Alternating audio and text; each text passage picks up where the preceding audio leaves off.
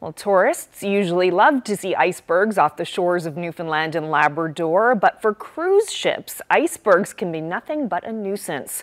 Corner Brook is seeing a big delay in scheduled visits, with 4 cancellations already this season.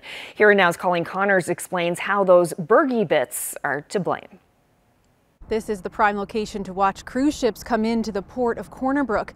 But for the 4th time, the port of call has been canceled again today. And that's all because of the drift ice limit off the coast of Newfoundland and Labrador. So what is a drift ice limit?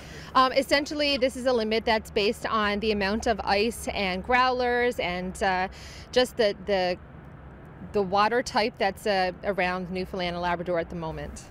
The Canadian Ice Service provides detailed and timely maps indicating the ice conditions in the Gulf of St. Lawrence and how south it travels. Vessels like the Regent 7 Seas Navigator use extreme caution during iceberg season because of waters that look like this. Typically, ships will stay 30 to 60 nautical miles south of the iceberg limit.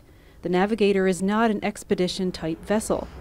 When you look at the way a ship is built, it really depends on the quality of the hull. So some ships are specifically built to navigate icy waters, and of course some ships are not. There is always a risk that weather can play a factor this early in the cruise ship season, but the port never turns away a cruise call.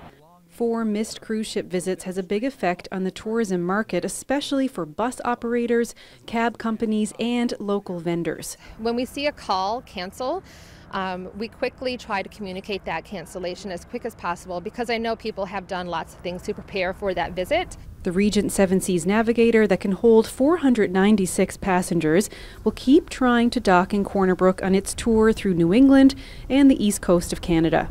Hartley says that her fingers are crossed for another port of call scheduled for June 30th. And this is shaping up to be the busiest cruise ship season for Corner Brook, with almost 30 ships coming in and almost 42,000 tourists expected. Colleen Connors, CBC News, Corner Brook.